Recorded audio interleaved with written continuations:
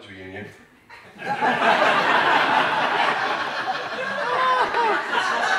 Not too many math majors in the room here today. No math jokes on a Thursday night. Hi, my name is Riley Flynn, and I'm the president of Humor to Heal. Hi! Thank you all so much for coming. My name is Riley Flynn. I'm a senior at West Ranch High School and the president of Humor to Heal. So Humor to Heal is a project I started to help those that were affected by the hurricanes. I put together a comedy show at Global Prep Academy where we had over 100 people sitting here, and we had a stage and lights and a microphone and speakers, and it was this whole thing, and we had food and drinks and a silent auction, and we got all this together and raised over $4,000 for those affected by the hurricanes. What inspired me to do this project was I saw the devastation that Hurricane Irma and Harvey and Maria left on Houston and Florida and Puerto Rico and the Virgin Islands, and I wanted to do something big.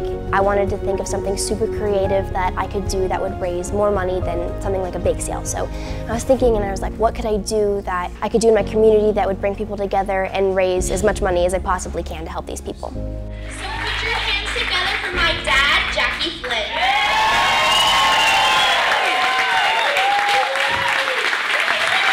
And now I have to leave the room. Riley Flynn, folks! When my daughter Riley first asked me to do this project, you know, I thought it was a great idea. I mean, I'm a comedian, and we do a lot of these benefits all the time, and I thought, why not get some of my comedian buddies together and help my daughter out for a great cause. What I found that was the most amazing thing was the amount of people that Riley got to turn out for this. I mean, that was what I thought she might have a problem, is actually getting people to show up and support this. And we gave them a great comedy show, but still you had to actually tell people about it and get them to come. So I thought that was pretty cool.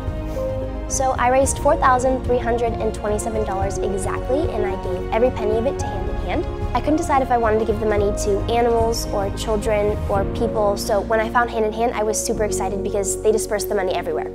The show is such a success. It went so well. The comedians were hilarious. Everyone loved it, and it could not have gone any better. I'm just so grateful how it turned out and that I was able to help these people who were affected in the small way that I could.